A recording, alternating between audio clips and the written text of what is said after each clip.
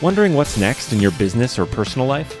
Welcome to Success to Significance, Life After Breaking Through Glass Ceilings, a podcast dedicated to helping you with all of life's challenges, discoveries, and opportunities.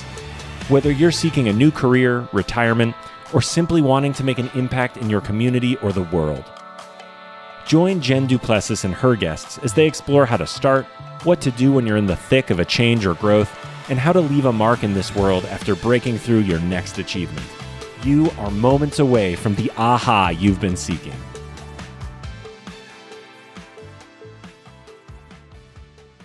Hey everyone, and welcome back to Success to Significance, Life After Breaking Through Glass Ceilings. I'm your host, Jen Du Plessis, and I am so delighted today to have a wonderful guest with us, Carey Conley.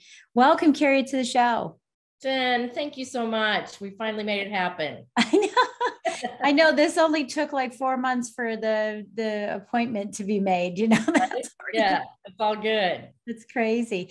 Well, again, I'm delighted to have you on the show. I want to take this opportunity to introduce you to everybody. So I'm going to read your bio just a little bit, but just so that everyone knows, Carey is a nationally recognized speaker, author, entrepreneur, and mom, specializing in helping women create life-changing vision letters for their life. And I can't wait to talk about that. Her personal story is full of extraordinary success and devastating tragedy, which we'll talk about briefly here today.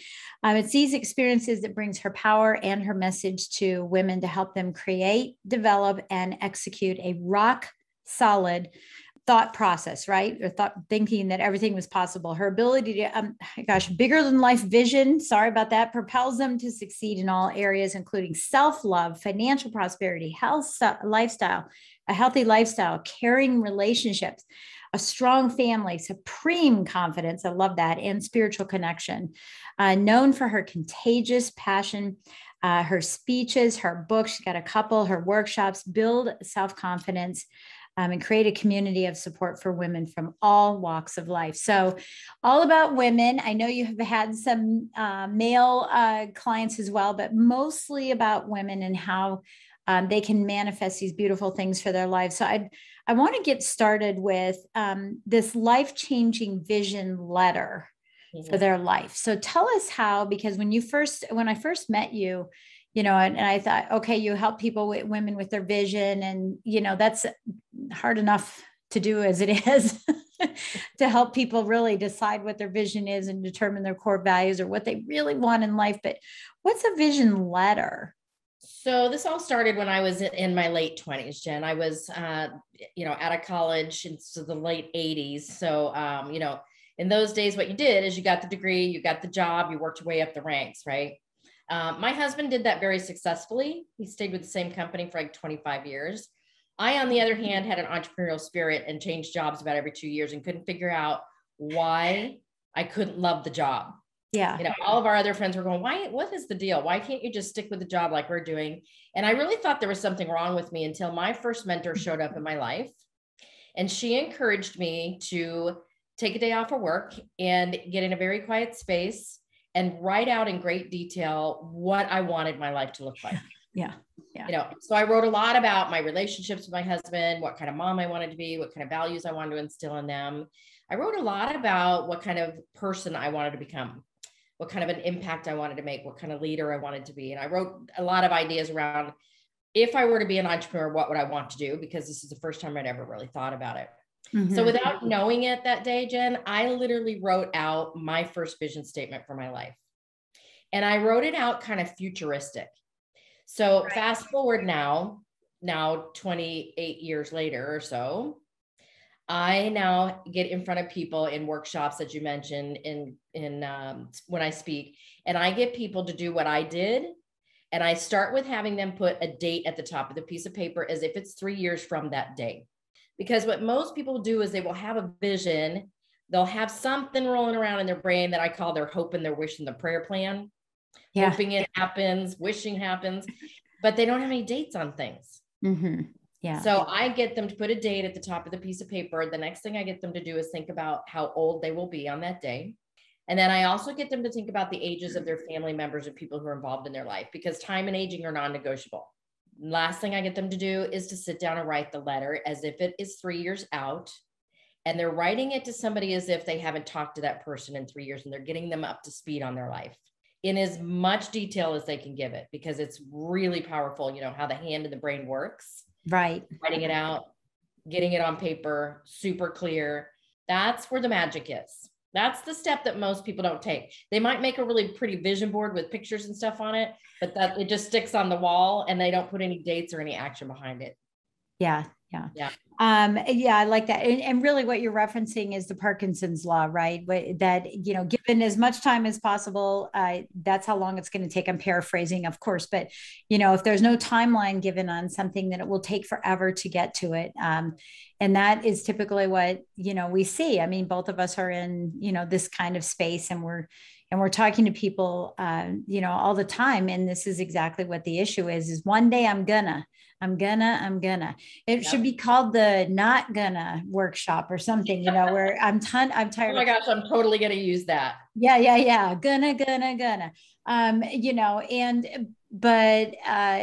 it's funny because my first book, we wanted to call it Stop Talking, Take Action, Get Results. And that's really what it is. You're saying, stop talking about it, put it into action, put it in paper and get results. So, all right, well, that's wonderful. So I want to ask you a couple of questions. I'm always writing questions down. So if you're seeing me look down, it's because I'm writing questions because I'm so curious. But so tell me how you help people walk through this, because I've done an exercise very similar to that, like believe it's a year from now, believe it's X amount of years, and you're talking to yourself. And I've done letters to God, and letters from God to me.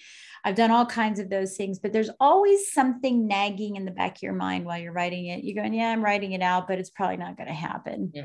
Right. How do we get past those limiting beliefs as we're looking at what we want to manifest for ourselves when we're creating this vision?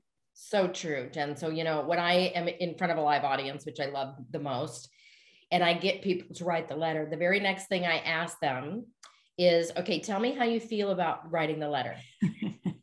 And a lot of times people go, this is so great. I feel like a ray of hope. I'm feeling inspired. I'm starting to see how I can maybe make that happen if I just reverse the engineer the plan, right? Right. But then I get the brave little souls who go, I'm scared.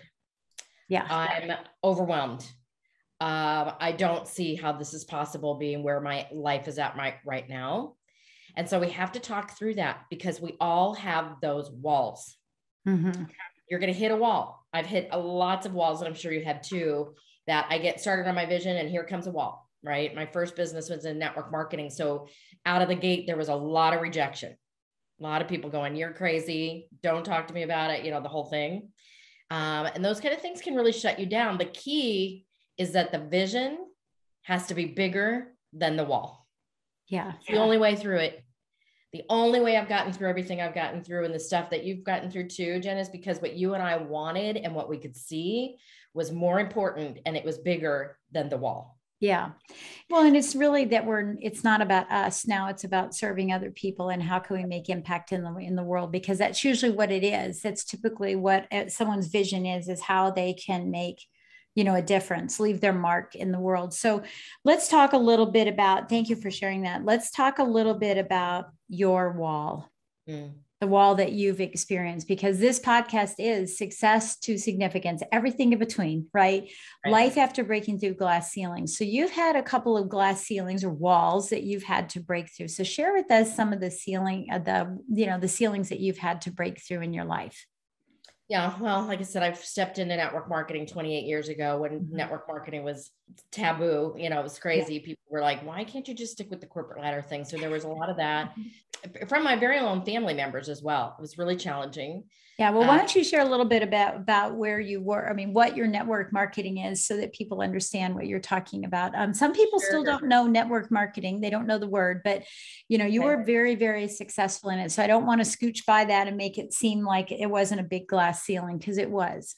Yeah. Network marketing, also known as multi-level marketing, direct sales. I was in a company called Arbonne. Most women are familiar with it. Mm-hmm. I joined that because it checked all the boxes off of my vision that I wrote. Wanted to work from home, wanted to raise my kids. I wanted a residual income. I wanted to earn all the trips, the car. I wanted all, and the leadership. I wanted to become that leader, right? So that was my vehicle for many, many years, and went all the way to the top rank in the company, and had a great team of people, and had a lot of fun, achieved a lot of awards and success with that.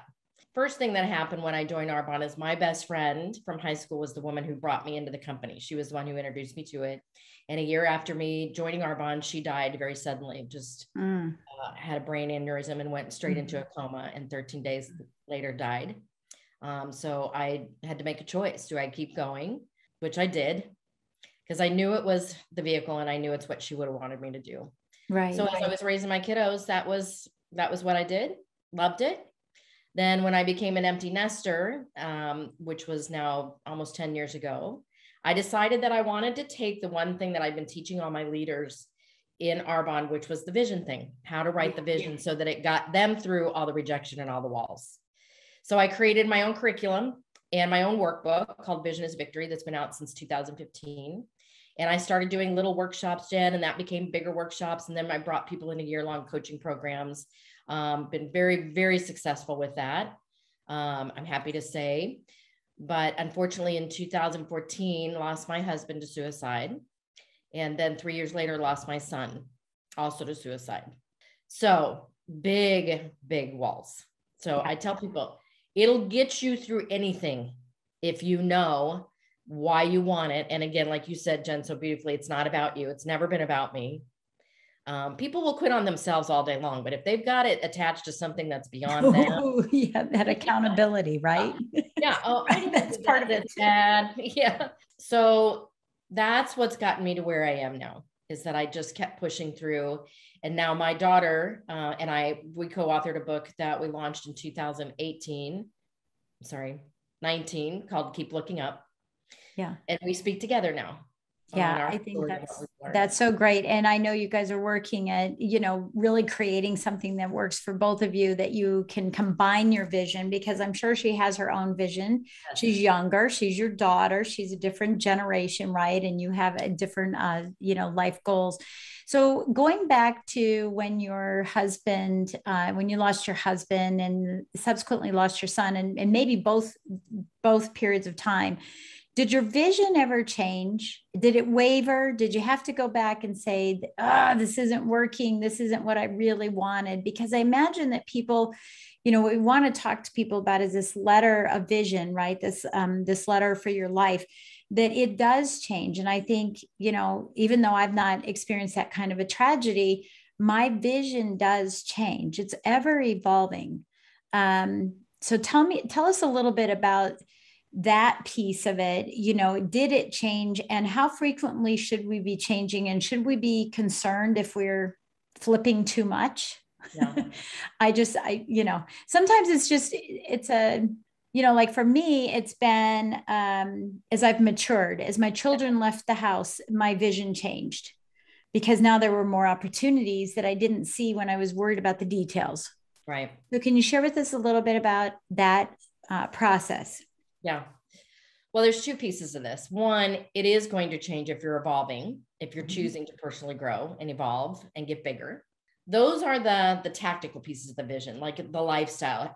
Did I see this lifestyle at this point in my life? Absolutely not. I saw something completely different that involved my husband and my son being involved in a business with me, lots of things. I had no idea I was going to be living in Oklahoma again either. So there's that. But who I am hasn't changed. When I wrote that first vision out, Jen, and I was noodling ideas about what I thought I might want to do. Remember, I told you I had a lot of question marks on stuff. Yeah. And I wrote things that led me to Arbonne, because I was looking for a company where you could make residual income, become a leader, all the things. But on the last line of one of those pieces of paper, I wrote out of the blue for the first time that someday I would like to teach people about vision and purpose and knowing why it's so important in your life. And after the tragedies that I've been through, it was a wake-up call as to me now understanding why God put me on that path so long ago. Yeah. Because now more than ever, I am passionate about people knowing their vision, knowing their purpose, and following it, because we are living in a world right now that so many people are drifting. Yeah. And that's a very scary, scary thing. Yeah. Yeah. And, as you're talking about that, I definitely can see that in mine as well. Even though I asked the question thinking that I'm flipping with all this, you're right. It's the tactical piece that's still serving that long-term vision, and, the vision that I'm manifesting right now in my new TV show, right? Tell me I can't, because I want to show people that they can, because that's my vision.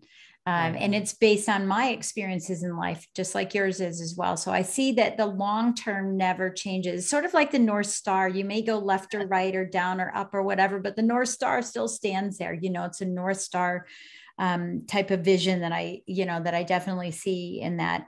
How does this help people by having vision? I mean, everyone says, oh, okay, you should have vision. You should know what your purpose is, or purpose-driven life, purpose-driven. You've heard all these kind of phrases before, but how does this truly, truly help people both personally and professionally?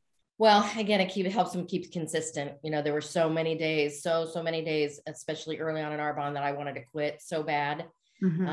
What kept me going was my vision. So it helps you stay consistent, which is one of the keys to life in every area of life.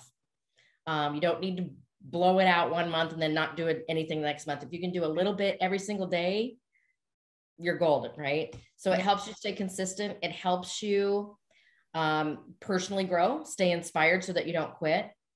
It helps you become an inspiration for other people, which I think is even bigger. Oh yeah, because people love following people with vision. Yeah. Yep. And we need that in this world now more than ever as well, right? Yeah. So I think about that. I think about that, Jen, on the days where I think, what am I doing? Why am I doing this? This is crazy. It's too hard. It's, the speaking and coaching world, as you and I both know, has become super noisy.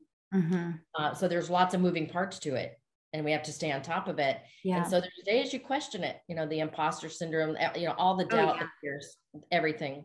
So it just helps me that no matter what I'm going through today, I'm still going to get in this chair and do what I'm called to do. Yeah.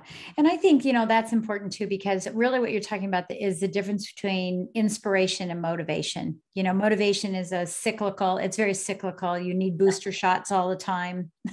Yeah. Right. Whereas inspiration is a direction that you had. It's an ongoing process. It's a marathon. It's all those beautiful pieces that are in there. And you're going to have setbacks, or if you're going on a long trip, you're going to need to take an exit, right? To get more gas, to eat, to sleep, but you still are heading on that same path. And I think that's what you're telling us. All right. So someone takes the time and they do their vision, right? And they write this letter to themselves 3 years out, and they talk about how old they are and how old their family is and what it looks like and what it feels like, right? In that moment that they're there, and they say, okay, it's done.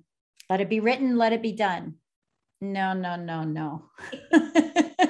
There's some work behind this. There is work. What would be the first step? Is it mechanical, or is it mindset? Is it both? What would be the first step? I've got it written.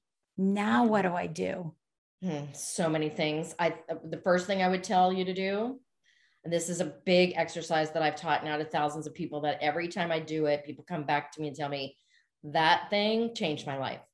And what it is making sure that you surround yourself with people who are going to be your 9s and 10s, the people who they're going to lift you up every time you want to go down. They're going to connect you to the right people. They're going to remind you how great you are. They believe in your vision. They're just your biggest cheerleaders. Your tribe. Yes. Your tribe. And they're your mentors, usually people who are a little bit further ahead than you are in your personal life and in your profession, right? Yeah.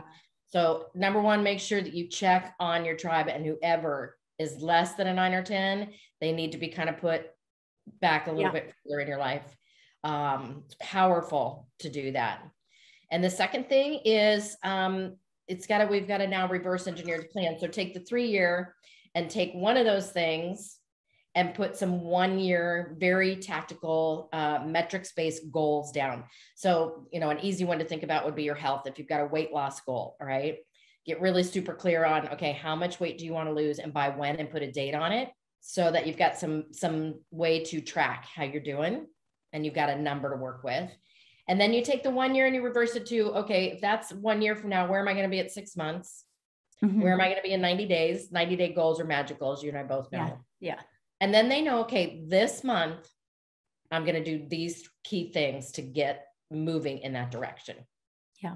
Yeah. Just breaking it down to bite-sized pieces, because it can be, they always say this, right? How do you eat an elephant? One bite at a time. And this is a perfect example of that. You cannot consume it all at one time. You have to take the little steps to do that. Right. Who were your mentors or are your mentors? Give us some examples of who you looked up to from both a personal and a professional perspective. So my first mentor I told you about, she's still in my life, by the way, and I still reach out to her every once in a while.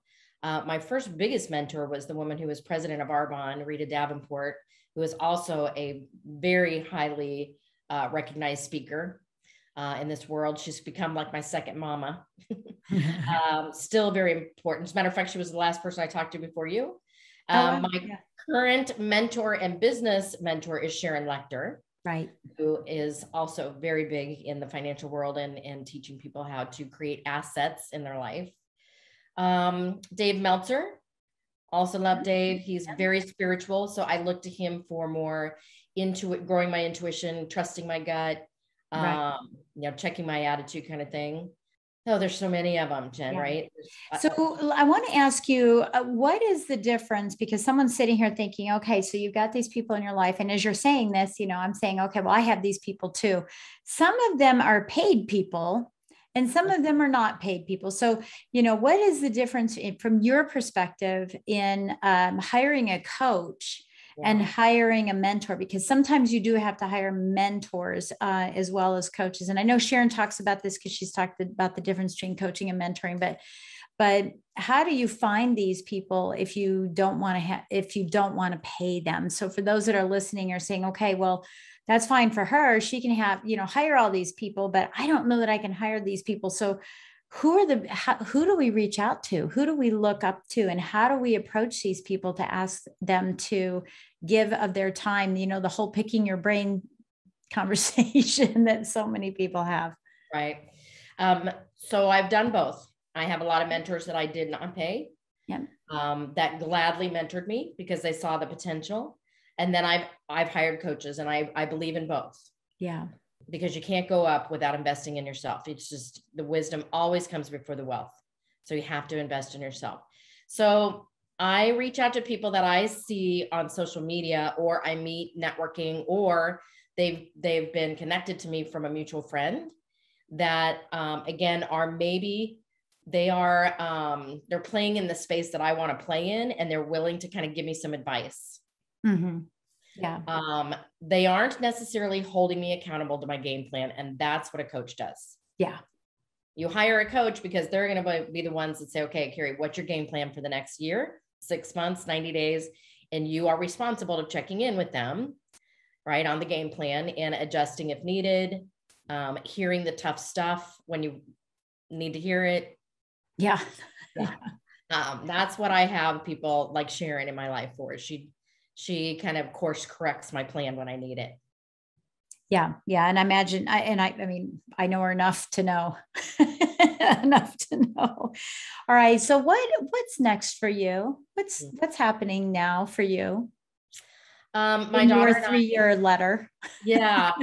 So my daughter got married 3 years ago and had a baby 18 months ago. And, so I have moved my life to be closer to her little family, because it's my number one thing has always been to be able to be with my family wherever and whenever they need me. Yeah. Which is why I made this move from Scottsdale to Oklahoma the past month, so that I could be helping her with my grandson. It's very important to me that I'm a big part of his life, not just the holiday grandma. Mm-hmm. So that's a big part of my vision, Jen, because I'm sure baby number 2 will be coming sometime in the next 3 years. And I just want to really be a part of that. So professionally, my daughter and I are working together, as I mentioned, as speakers. So we've been working the better part of this year with a speaking mentor coach, Mm-hmm. who has been working on our brand for us together and teaching us how to really reach out to get on those bigger stages that we want to be on, get more press and media around what we're doing, because we have a big story to tell and we really want to reach more people faster. Yeah. And tell us a little bit about the story that you're talking about on stage, because I know it's partly vision, but there's some other pieces to it as well. For those who are listening and thinking, hey, maybe I'd like to come and see you speak, or I'd like to hire you to speak. Right. Well, we share, I kind of share my backstory of why I've been teaching vision for so long.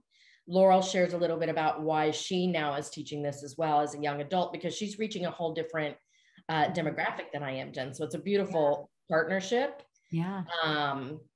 We talk about our stories first, and then we talk about how knowing our purpose and our vision has gotten us through our tragedies, and how we're applying it to our life now so that we can, again, continue to be an inspiration for those people that are going through some pretty tough stuff. And they're wondering, how do I get through this?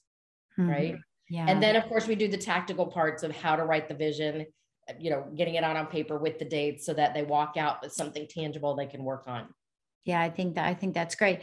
What do you think has been the toughest, I don't want to say tragedy, but the toughest obstacles that people have been experiencing during this pandemic? Because I think that people probably had these underlying struggles and challenges, but they were so busy doing what we were all doing before the pandemic that it was being pushed underneath the rug. So what's emerged? What's been the most consistent thing that's emerged from the pandemic that you've seen in helping people overcome any of their challenges and see that vision for themselves? Yeah.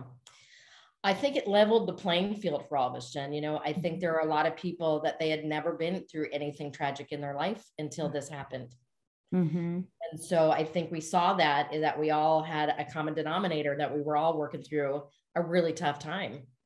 And so I think it shook some people up that, again, had not rocked this, nothing like what I've been through had rocked their world yet.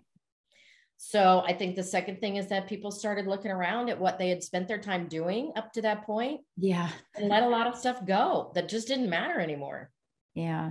Either they were forced into it because they had to, or they just, had more time to think about it, more time to kind of get rid of those things. I know I've done some of this, and I know you have too this year, of just letting go of the things that just do I really want to be doing that anymore? Yeah. No question. Really, I think the last thing is valuing who they want in their life, who they really, really want in their life, and who they want to become, and making really a lot better choices about boundaries and how they want to show up.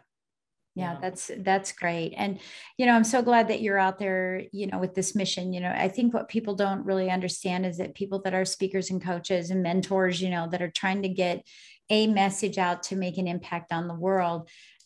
So often we're criticized, or we are looked at as, that third of a second, whatever the number is, right? It keeps changing, but that third of a second of making a first impression and how we're judged. And it takes so much to stick your neck out and tell stories and share. And, I remember speaking at an event a couple of years ago. I was the closing keynote speaker, and Monica Lewinsky was the opening keynote speaker.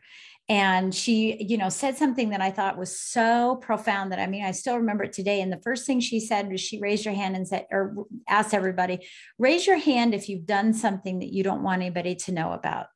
Right. And everybody raised their hands. Like, oh, we all have little cobwebs, right, of things that we don't want people to know about. And for me, I thought, gosh, that's true. Here she was the first cyber bully that ever existed. It was just at that time where the whole world could see it. And I think that that's what we're all contending with now, is these things that we didn't really want to have come up to the top and the surface, but they have to, in order for us to be able to grow. And what you're doing, is just very powerful, in doing that and sticking your neck out and saying, hey, I'm going to share some of my stories, right? Things that I don't prefer to show. So I just really, want to recognize that and what you're doing. I think that's very powerful. And I hope that you keep it up, and I hope your vision, helps you continue to move through that as quickly as possible. I want to ask a question, and this is going to be so off topic. You're going to be so surprised when I ask this question, but I do like asking some really funny questions to people. Oh, fun. Okay. Yeah, I know. She's like, hold on. Okay, okay. When it comes time to, not trusting your vision and you're getting a little down, what's your go-to junk food? I would say cheeseburger and fries.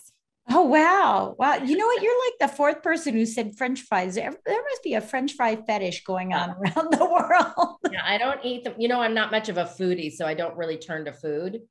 Yeah. But yeah, that's comfort food. Oh, that's awesome. That's awesome. And that's always good to know, so I might send you some French fries and a hamburger. Okay. Since you're feeling down. That's awesome. That would be funny. Yeah, I know that would be. It's like, oh, instead of a card, right? Instead of a card, I say, French fries at my door. Yeah. Some Uber Eats or something. So the last question I want to ask you is whether it's a book or it's a quote or it's a mantra, what would you like to leave us with today so that we would be inspired to take action on this vision? One of my favorite quotes, and it's been a lifelong thing for me, is where there is will, there is always a way. Yeah. And that's what I want people to know, is that I think more times than not, they shut down from even trying something because they're already telling themselves it's not possible. Yeah. And I know that when you want and desire something, and it is your calling, because I believe we all have a calling. We've all been sent here to accomplish one thing that we can uniquely carry out. There's always a way. It's always what Marie Forleo says. It's figure outable. Right. Right. I love that word. It's figure outable. Yeah. I love that. Yeah. And I think that's a really good quote too, because, so often these quotes, that we've had around for years and years and years are just passed over, but there's a real true meaning behind it. And actually the way that you said it resonated with me, because we always say, oh, if there's a will, there's a way. But what you're talking about is knowing the will. Yes. Knowing that will, because otherwise it's just too superficial. Yes. And it doesn't go anywhere. Yeah. So what is your will? Right. It's really a question of what is your will, because when you have that will, there's a way. Yes. It totally is. So it's finding your will, not finding your why.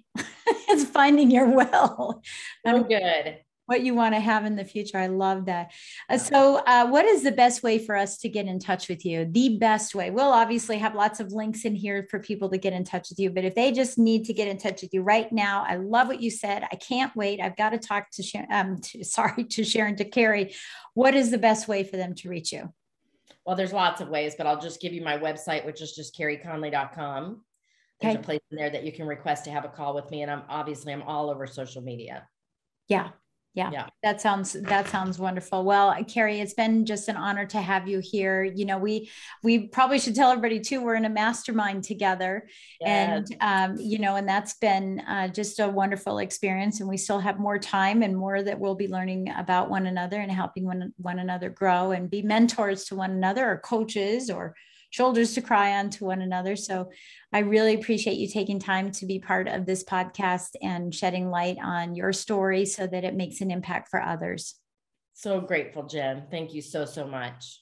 Absolutely. So everybody, again, thank you so much for listening in or watching. If you're watching us on YouTube or podnation.tv, we are so delighted that you spent time with us today. And we're hoping that you are leaving with something new to think about, something that you could sleep on tonight, and tomorrow morning when you get up, you are taking some action on it to make an impact in your world as you move from success to significance and crack through the glass ceilings that you have in your life. And we will see you on the next episode. You've been listening to Success to Significance with Jen Du Plessis, the #1 podcast for people wanting to give more value and make an impact. Loved this episode? Be sure to subscribe right now at www.jenduplessis.com/S2S for more stories, strategies, and thoughts to help you gain significance and success. And if you like what we're doing, don't forget to give us a rating and review so we can continue to bring you the best content possible. Join us next week for another breakthrough episode. Thank you for listening.